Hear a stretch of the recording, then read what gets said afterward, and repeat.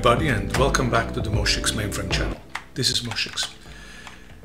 A while ago I was thinking, why is it that all the games we have on the mainframe are character based?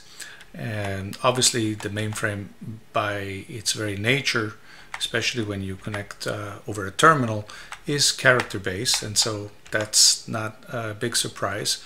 However, there is no reason why we shouldn't have more advanced games and more advanced technologies on the mainframe to do animation and to do interesting things, especially when you're connecting to the mainframe over a browser or with a browser.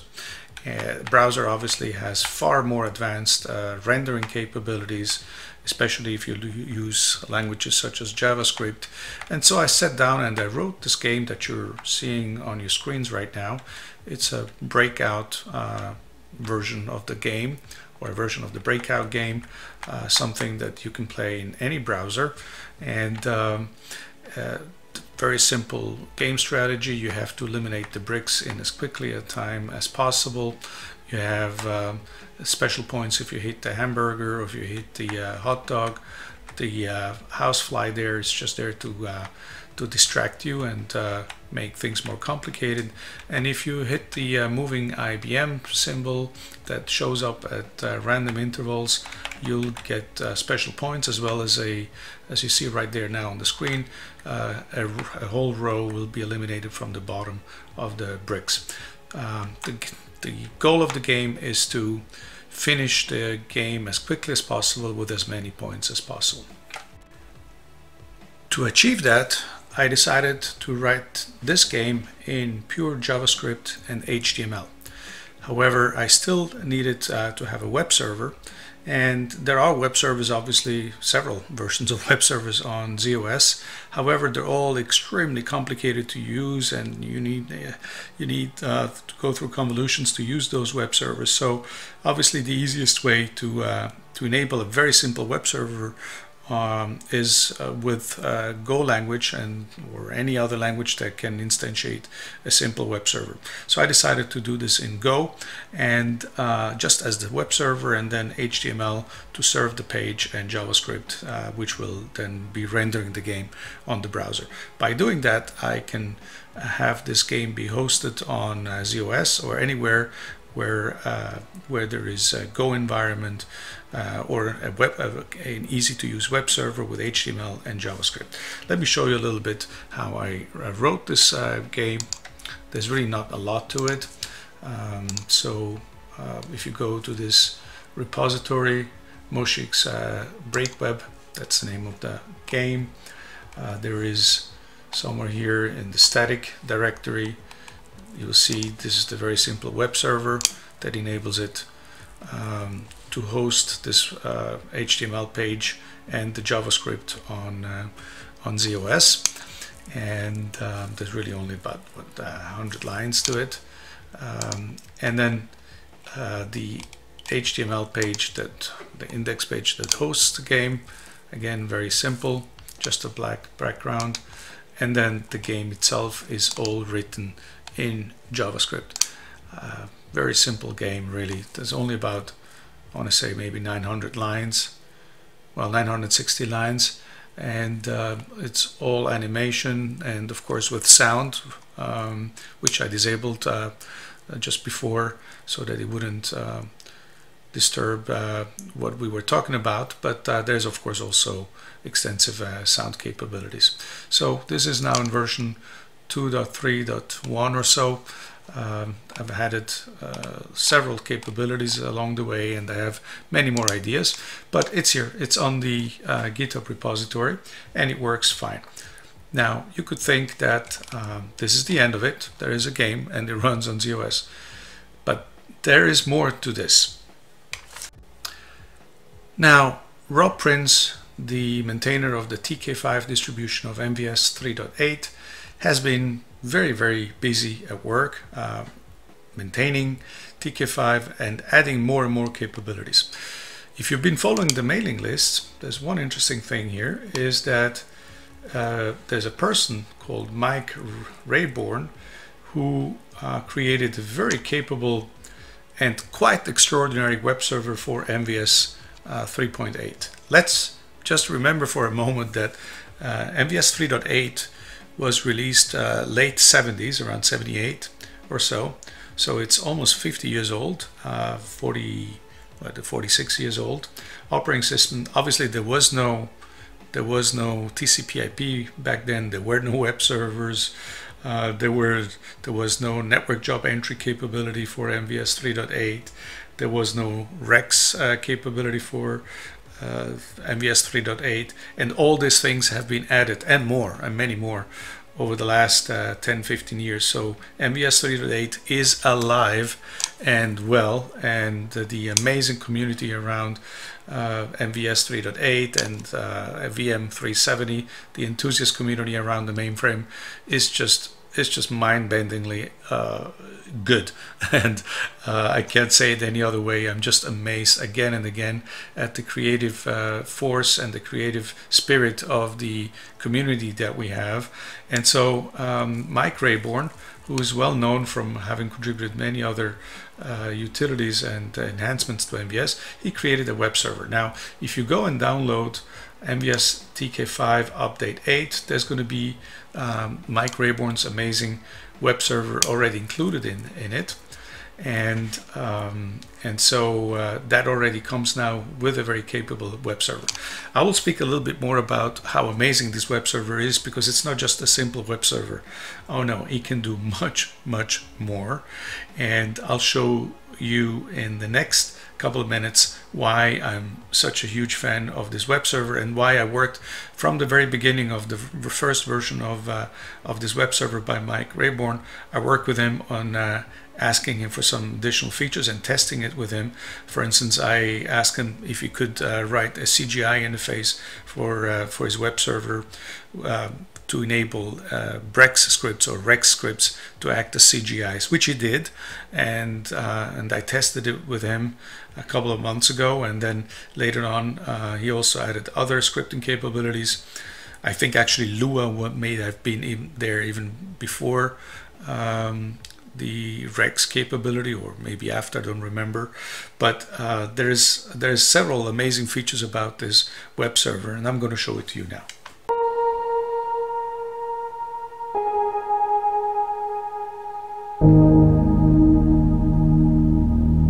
All right, so we are here on, as you can see from the URL, we're connected to a TK5 instance with the standard HTTP server or web server by Mike Rayborn installed on it and started, obviously, and we're connected here. Now, if you go to the first page, you'll be served with this page, which is what, of course, Rob Prince put in there because he wants to link back to his own page. But if you go down here, you'll see that there is lots of goodies here. So let's go, for instance, to Jest2 status. And what Mike Rayborn did here is just simply amazing. It allows you to connect to your TK5, to your MVS 3.8 mainframe, and check out the status of your jobs, either spool jobs or executing jobs, directly from the web browser. How amazing is that? It's not so easy to do that, because the interfaces for MVS 3.8 to expose Jest2 control blocks are very arcane and very complicated. I know it because I've worked on that myself, not through a web interface, but I have been working on making an SDSF kind of compatible product using the Brex or Rex interpreter that we have in MVS 3.8, and I know how complicated these control blocks are. So just this, being able to see what's running, what's on your Jest2 already is quite amazing. But being able to see all that through a web interface on a 46-year-old operating system from 1978 is just amazing to me. There is lots of things you can do with this, so it's able to do both dynamic. This web server is, by Mike Rayborn, is both able to do dynamic web pages, such as the one we just saw now, as well as static web pages, just the one we're looking at right now. So all this is already in MVS TK5.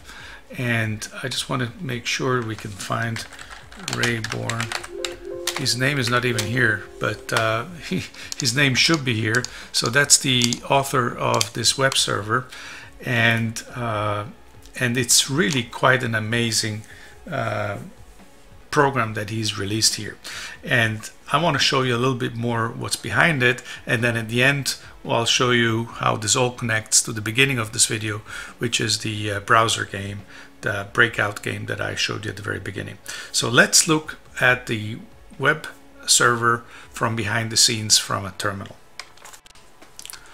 As you can see, I'm connected here to the front panel of an S370 mainframe running the MVS 3.8 TK5 operating system. Here is the console and here's the panel. This is a fresh version copy of TK5. I have not made any modifications to it. The only thing is I started the mainframe, as you can see here, and then I started the HTTPD server by Mike Rayborn by doing start HTTPD. Now, as you can see here, it's running, and this is just a fresh version of TK5. Let's log in and see what's going in there. So let's log in here. See you later is the password. Okay, so let's go find out what this HTTPD is all about. If you download TK5 Update 3, you have this web server already installed. There is a couple of directories. Here's where your HTML pages go to. Here's where you can put your icons, because obviously they need to be in binary mode. They can be in text mode. And then you have the link lib, which is the executable. So you have here the interface between HTTPD and Jest2, as you can see, the one we just showed you before. We have the web server itself and some other help program. We can browse that. As you can see, it's an extensive program. It's written in C. And I'm seeing here something that I am really quite excited about. You see this here, this UFS inerd. This UFS stands for Unix file system, and we'll get to that in a second, because that may be the most amazing feature of this all. So as I was mentioning, there is an interface to Rex as well as to Lua, the scripting language that it may actually even be older than Rex, I'm not sure, but very, very commonly used scripting language. Lua, I've used it quite a bit 10-15 years ago, and of course Rex is also an interface that's supported. Now, web pages are just stored like this. As you can see, this is pure HTML. This is the page that we saw before, and there is more to it. You can put any kind of HTML page here. I can call it Moshix, and if I write something in it, it will show up. We can do that if you want, but I think we all understand HTML quite well. So any HTML page that you put here, you can then maybe we'll just do a simple example. Start Moshix. Oops. Moshix. Sorry. And we say here head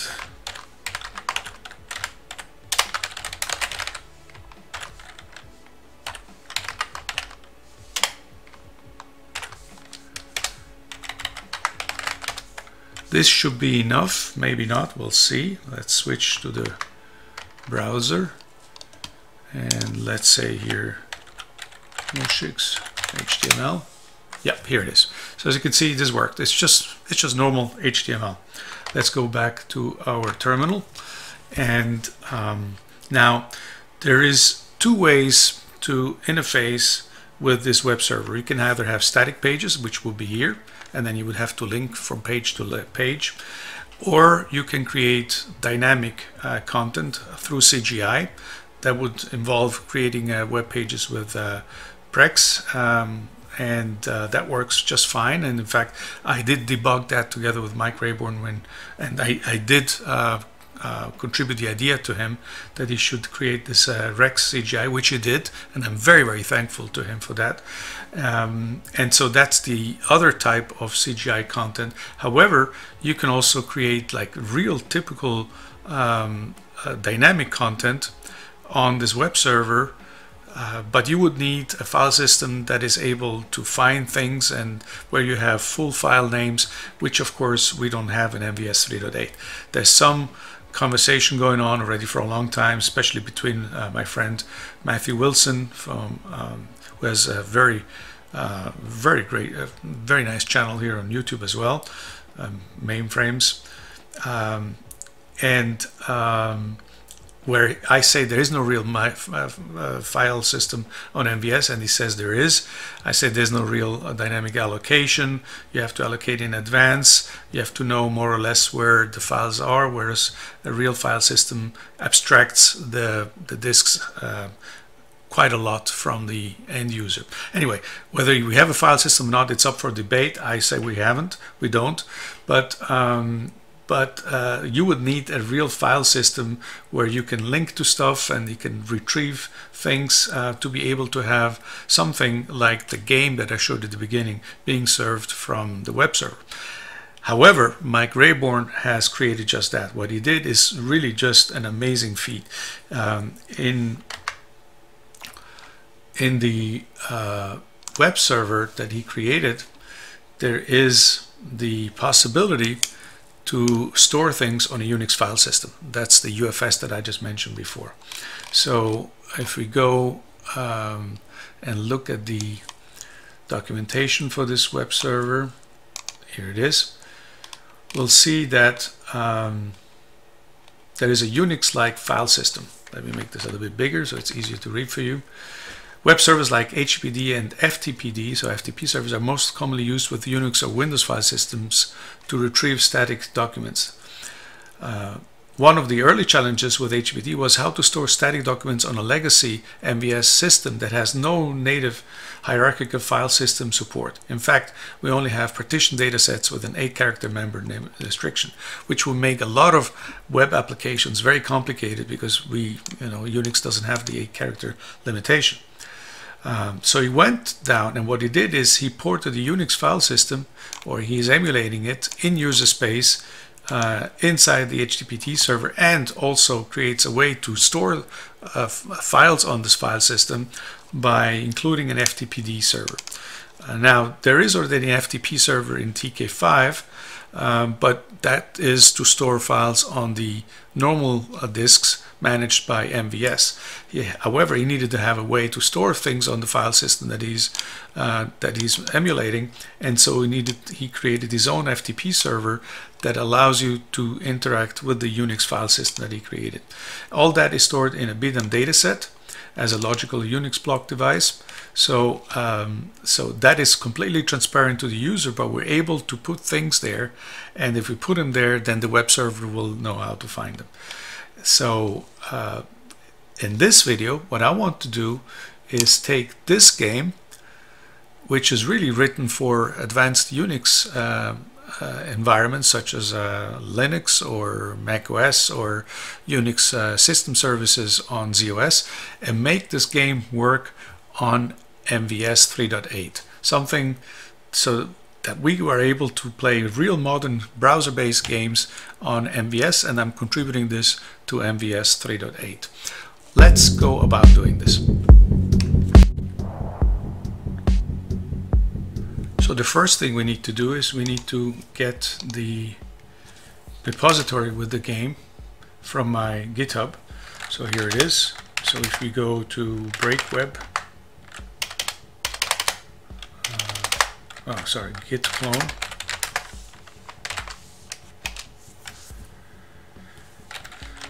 Okay, so I don't know what I was thinking.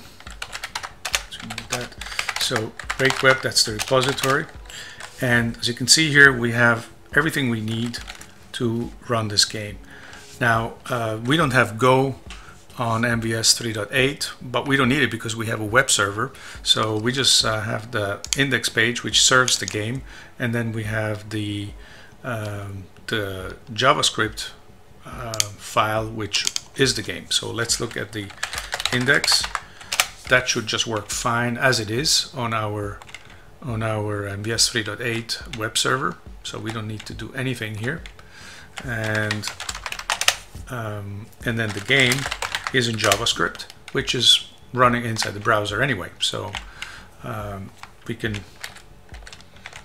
this should be running also without any changes. Now, the other advantage of storing this on the UNIX file system of the Mike Rayborn web server is that we don't have to worry about how long are the lines. Some of the lines here are a bit longer, as you can see, than 80 characters, which would not fit in a normal record size 80 PDS or partition data set. So that's the other advantage of running this on or storing this on the UNIX file server. So you don't have to worry about line endings. It's just lines finished by a new line, just like any other Unix. So this is the great thing about it. So what we need to do is put all this on the UNIX file system through the web server that's running together with the through the FTP server that's running together with the web server by Mike Rayborn on TK5. However, we cannot call this index HTML because there is already an index HTML page. So we're going to just change this to move index to breakout HTML. So this way the game can be called just by calling breakout HTML. Obviously, some of these assets here, like the sound files, they need to be transferred as binaries, and some other stuff needs to be transferred as text. So basically, with an ASCII to EBCDIC translation. So the web server obviously is able to do both binary and ASCII with the translation. So we just have to put all these assets on the web server. To do that, it's very simple. So let's make sure we have the web server running. Again, here it is. So the web server is running, which also includes the FTP server on port 8021. So we don't need to do anything here on the console. Let's just do this all from the Linux terminal. So I just do FTP localhost 8021, and then I say herc01. See you later is the password. And now we can say first the binaries and put prompt off. So and then we say input WAV files. Wow, that was fast. Input MP3 files. That shouldn't be too many of them. And I think that should be it. And then so now we have all this are uploaded as binary files. The mosquito, the start, the ball hit, the burger was hit, and all those, the housefly, all those, the ball is lost, the explosion when you hit the IBM logo, all that is done. Now we need to just upload the ASCII files or the text files, making sure that which are all the SVGs, because SVG is just if I take the housefly, that's just a description in one line of the vectors that render the housefly. So that is text. So let's do the SVGs, the HTML, as well as the JavaScript itself. So let's do that. FTP localhost 8021. Again, herc01. See you later is the password. We say ASCII, prompt off, multiput SVGs. That's done. The JavaScript file and the HTML file. That really should be all there is. Can't think of anything else. Yep, this should be about it. So now we should have on the, if you go and check on the web server, see you later is the password. Yeah, so it looks like it's all there. So you can see here, flying the game. This index obviously belongs to the pages that are delivered with the web server, so that's why we wanted to call our game breakout.html. So now it's already there. We don't even have to restart the web server. Let's go check if we can now connect to the web server and play the game. I don't know. I haven't tried this yet. Breakout.html. Oh yeah.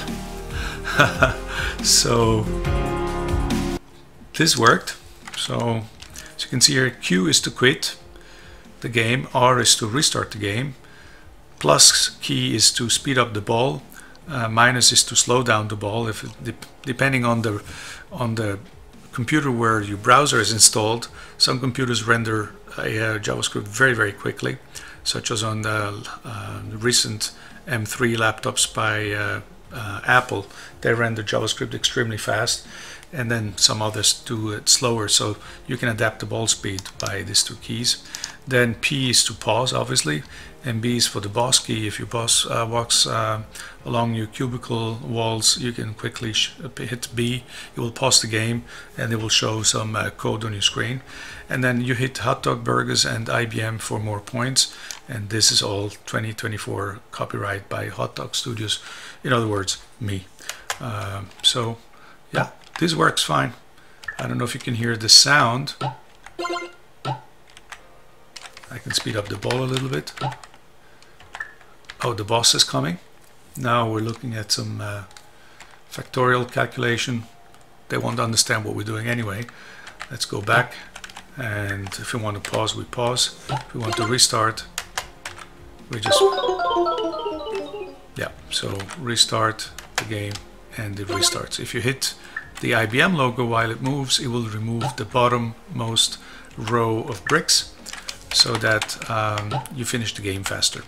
The goal of the game obviously is to eliminate all the bricks with as many points as quickly as possible. That's why we have the timer here, and you can hear the score here, and the ball speed is here. And we lost already. So this is it. This is a game, a modern browser-based JavaScript game that is being served out of MVS 3.8. How amazing is that? I mean, I'm really quite amazed that this is all possible, and this wouldn't be possible if we didn't have the UNIX file server that here is his name, Mike Rayborn, has contributed, as well as the whole HTTP. Now there is a slightly newer version of this web server, 3.14. I wish that the HTTP server would indicate the version when it starts up, but it doesn't really. That's maybe a suggestion to Mike Rayborn, so we would know what's installed on it or not. However, there is a newer version of the HTTPD server called version 3.1.4. That's the one that I know of, and Mike has made it quite simple to install updated versions of the web server, even if you already have TK5 running. Now, what I'm going to show you now is purely up to you. You don't have to do it. As you can see, it works just fine as TK5 update 3 comes out of the box. But there is a newer version, and I want to go and install it because I think it has an updated Lua interpreter, as well as a better connection to Brex. So let's go and install it. So first of all, we stop the HTTPD server by just doing stop HTTPD. So the web server is down. Again, I wish it would show the version, but maybe Mike Rayborn, if he's watching this video, will take it as a hint. I don't know, up to him. It's fine as it is. And I have here in my directory, I have HTTPD 3.14 already downloaded as a zip file, and we're going to go and install this. It's really quite simple. Where can you get the HTTPD update? I will point to it in the description below this video. You can go and find it there. I'll put it on my repository just to make it simple to find. However, it's also in the file section of the MVS user group that we have on groups.io, but it's a bit harder to find there, so I'll just put it in the repository if you want to install this version. If later on there's going to be a 3.15 or a 4.0, I'll put it there as well. But this is just to show you how you would typically install. It doesn't matter what version of upgrade you want to install, just showing you what the process is to do that. So let's unzip this this zip file, and it will create a directory called HTTPD 314. Let's go in there, and there is a directory here. There is a file called install.jcl. So we have to upload this JCL somehow to MVS, and then there is a README. There's a README that explains how to install this. What is HTTPD? Is a web page server that runs on legacy MVS 3.8J operating system. It can serve both static and dynamic web pages, so we solved that. So it says if you want to upgrade, first you need the appropriate HTTPD release built as a transmit file, XMIT extension, that you can upload to your MVS system using TN32 emulator. And most TN32 emulators will have file transfer, yes, we do. And then next put in install.jcl. So we need two files. Let's see where they are. Do we have an XMIT? Yeah, here it is. So HTTPD 3.14 transmit file and the install.jcl. We need to put both of this up on the server. So for that we can use the terminal, and we can go here and go to 6 utilities or command, enter TSO command, and now we say we want to upload something. So file transfer, continue, yes, direction, send, name of source file, so on this workstation, so it will be HTTPD 314, I believe, install JCL. Name of destination, we want to put it on Herc01 test control install. TSO environment, ASCII, good point, good question. Remove, remap character set, default, destination block size, optional, destination file location type, optional. Are we good to go? Yes, we're good to go. Oh, no such file. Okay, let's see where it is. That should be correct. Let's just copy the file where it's easier to find it for it. What is it called? HTTPD. Also here. So let's try again.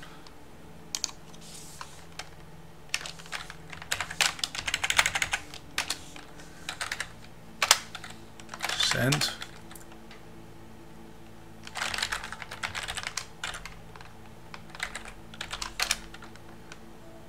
That's fine, that's fine, that's fine, that's fine, that's fine. Yes. Okay, so that's done.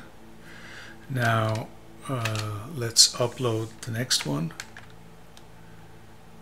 So transfers, as you can see here, 279 kilobytes. Now let's also upload the transmit file. Send. So we're going to call it HTTPD 314.transmit and HTTPD 314 XMIT. TSO is fine. Now we need to do binary because it's a binary file.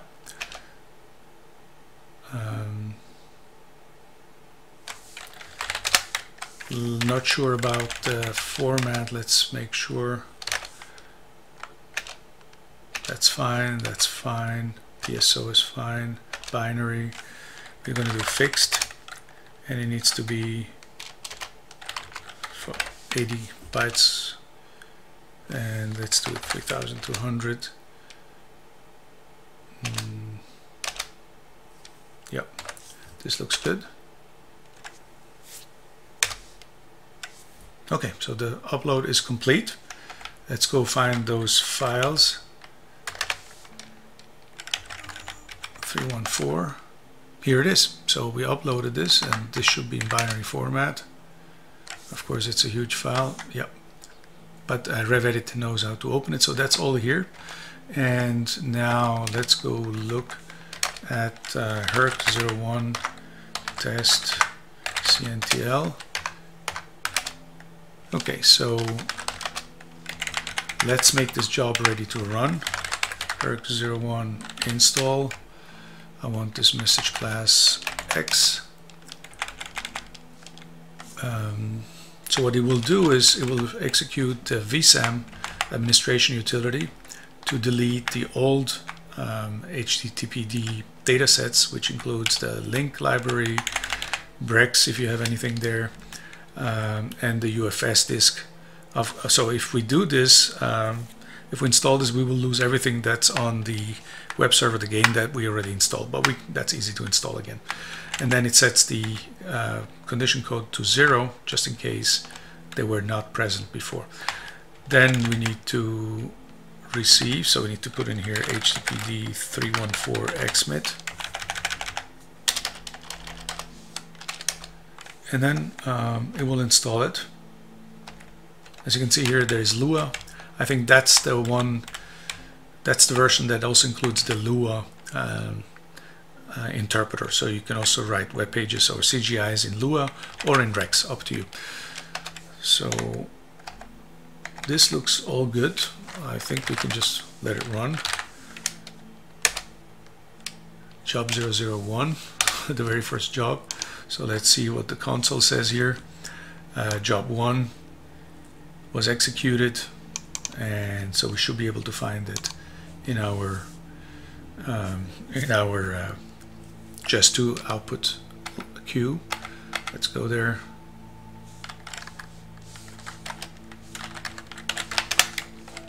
And here it is, 320 records, so lines.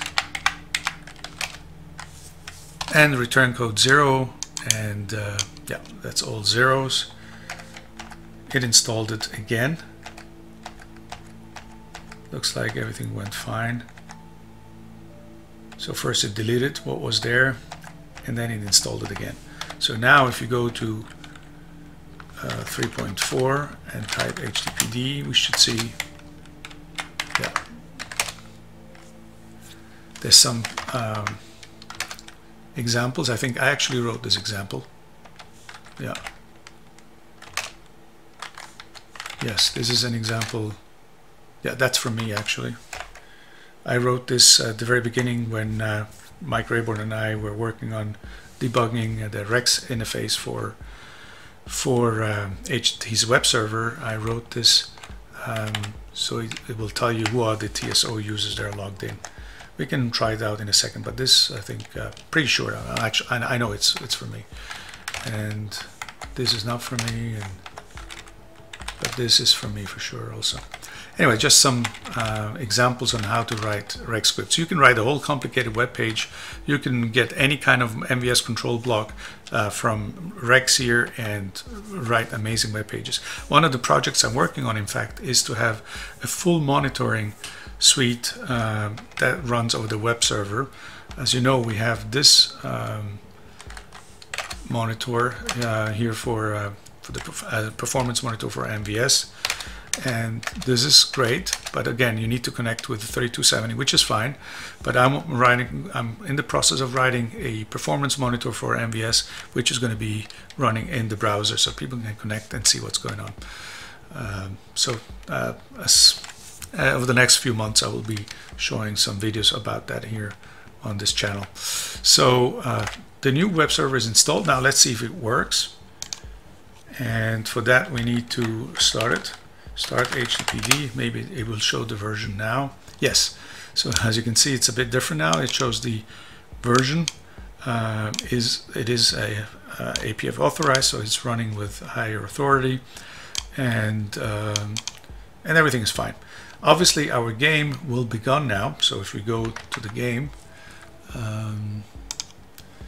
that will not be here anymore. Well, it's still cached because we have the JavaScript cached, but if I do this, there's no breakout found because we just deleted the whole UNIX file system disk, virtual disk, and so we have to upload it again. So, but this also gives us the opportunity to do, I think, was it Brex? Who? Or who? Who.rex. I don't remember anymore how to call the Rex scripts. I was debugging this a few months ago. I think it's possibly Rex. Who? No, I'll find out later how to do it, but there's a way to call those. But anyway, let's go and put the game back up on the server. So for that, we go again to the repository that I have here, and we do again localhost 21. So we need to upload as binary all the binary files like MP3, the WAV files, and everything else then as a text file. Erg01. See you later. Bin prompt off MP3 and the WAV files. So that's good. Then as ASCII, we put input HTML, input JavaScript, input SVGs. And that's it. It's extremely fast. Let's see max rates, how fast this all went. So I had 100 MIPS on my 2019 Lenovo laptop, I think. That's fine. So now let's go try to play the game again. I think this is, yeah, this is running just fine. So MVS Breakout version 2.3.4. That's running again out of this amazing web server. Let's see what's going on the server while on the mainframe. So obviously very little is going on here in terms of MIPS because this is all served once to the browser, and then the browser is playing the game. But it is being served out of this mainframe of this 1978 MVS version, a 46-year-old operating system that's running on a mainframe that is from the earlier 70s. I think this emulates a 3033, so this would be vintage 1974, 1975 or so. And and we're serving a modern web game on the browser from this mainframe. Now my boss is coming, so let's switch quickly to pretend I'm doing some real work and see if we can win this game. We're lucky we got the ball in here behind the last row. So can we hit IBM here? I mean the logo of IBM. Maybe. I prefer the hamburger. It's all just satirical, obviously. I love IBM. Everything about IBM is great. There it is. Can we hit it? I think we're going to finish the game before the logo returns. Yep. Alright, so congrats. I finished the game. 116,000 points in 112 seconds. That's not a good performance, but some people do much better. And that is it. So I will link in the video in the description below this video will link to the repository where you can find the game, as well as to where you can find the update for the web server, which you don't really need, as I showed at the beginning of this video. But if you want, you can install it. I also showed you how to install it and how to upload dynamic web pages. It's really very, very simple. I love this web server. I'm in awe of what Mike Rayborn has accomplished here, and I hope he's watching this video, and I want to thank you for what you have done, because it's an absolute feat. There's some people that have accomplished amazing things, like just Mike Rayborn with his web server, Bob Pullmanter with this network job entry. These are all friends of mine. Then Mike Grossman and Peter Jacobs in Germany with the Brex interpreter, and Rob Prince for putting all this all together, and of course Jörg Winkelmann, who in Switzerland has put together TK4 and maintained it for many years. There would be no TK5 without TK4. And of course my good friend Jay, who's the maintainer of the Hercules emulator. So all amazing people, so many amazing people here, and I want to thank all of you, and I hope you enjoy the game, and I hope it's going to be included with the next version of TK5. If not, doesn't really matter, because you can just go get it from the GitHub page and upload it. Very simple, and I hope you have fun playing Breakout, and I want to thank you for watching. If you like this video, please hit the subscribe button or the like button, or both of them, up to you. Thank you very much, and have a nice day. Bye.